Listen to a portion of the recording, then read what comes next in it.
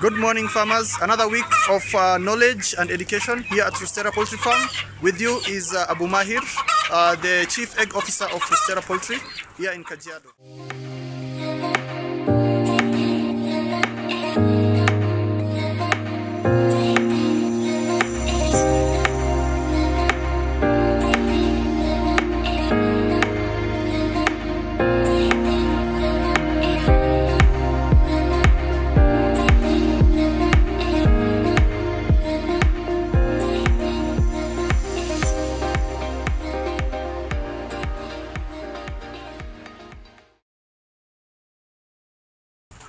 Another episode. So in this quick episode we will handle three components.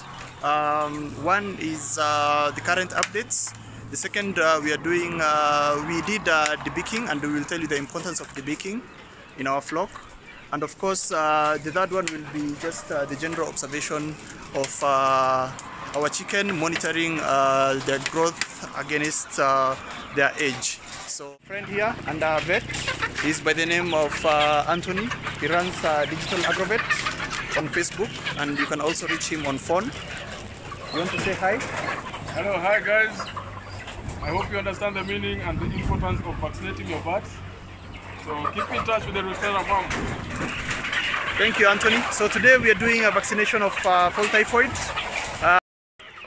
Our birds 2 months, 2 weeks. We did not. We were supposed to vaccinate them at 2 months exactly, but we did not do that because currently our flock we were administering some organic medication for coccidiosis, and there was also breakout of Newcastle disease. So we did not want to vaccinate our birds with this current condition. They are late for this vaccination by 2 weeks, but that's okay, bearing in mind the current situation we were going through. So right now we are administering the fall typhoid vaccine. Fall typhoid vaccine, it's administered through intramuscular injection. Intramuscular, it means it's on the thighs where the muscles are, or the breast, the chicken breast. So you come at your chicken like that. You clear the feathers on the thighs, you don't pluck them, and then you inject 1 millimeter, of course. So with that, you'll know that your birds are vaccinated against fall typhoid. It's important because if you don't vaccinate against fall typhoid, then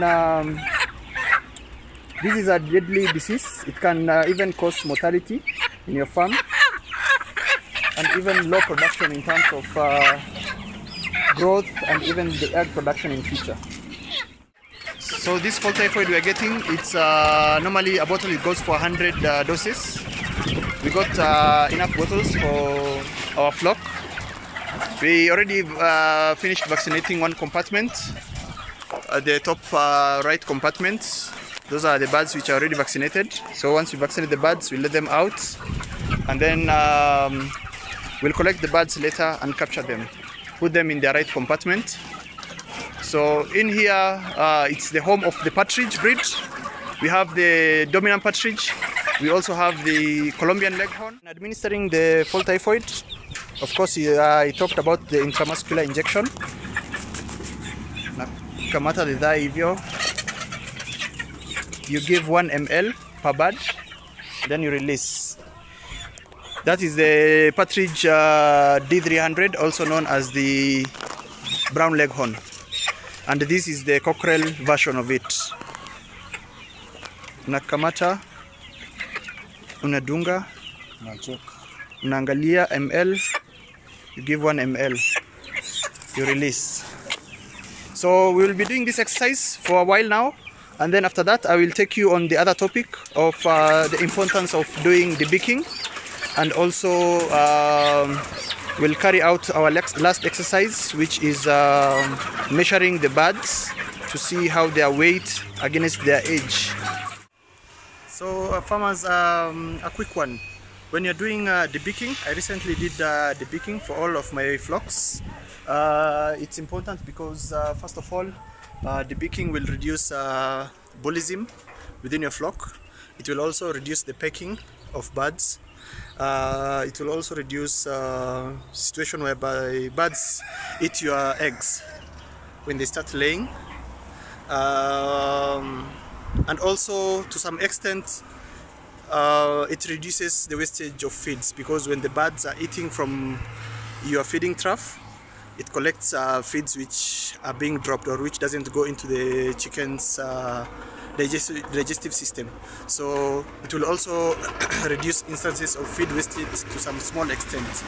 So we did, when you're doing debeaking, of course there is the two aspects. There is the cutting of the beak, and also there is making sure that that beak doesn't grow. So you can put it on a small hot metal rod, just to make sure that the nerves are killed, and again the beak cannot grow, because when you cut without kuchoma, this beak will grow again.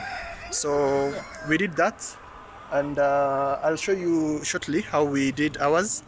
This is our one of our chicks. It's the Colombian Leghorn. As you can see, it's debeaked. When you're debeaking, you cut the top and the bottom part, and then as I said, unachoma kidogo so that it doesn't grow back again. So normally the beak which is being cut, it's around 1 inch or so, or 1.5 inch. When you cut it and then you choma it, it will not grow again. So this is it. We'll show you the last part whereby we weigh our birds, both the cockerel and the hen, and we do an average so that we know the feeding ratio against our chickens age, how they're doing. These are 2 months and 2 weeks, so we already have a feeding schedule and the weight schedule of how much in kgs it should be when it comes to the feeding.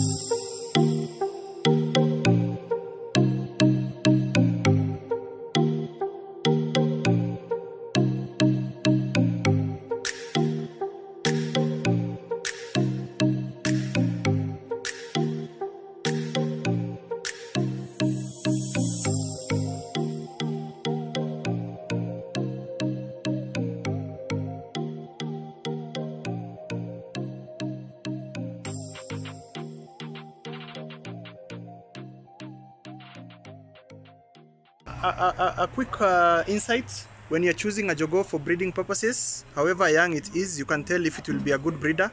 Number one, you check the comb, and also you check the wattles. You can see the wattles here.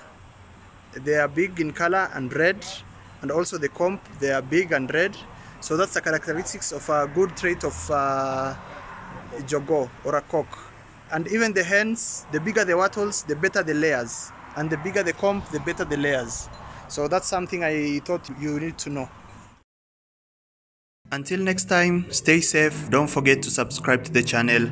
Click on the notification bell so that you're sure you don't miss the next episode.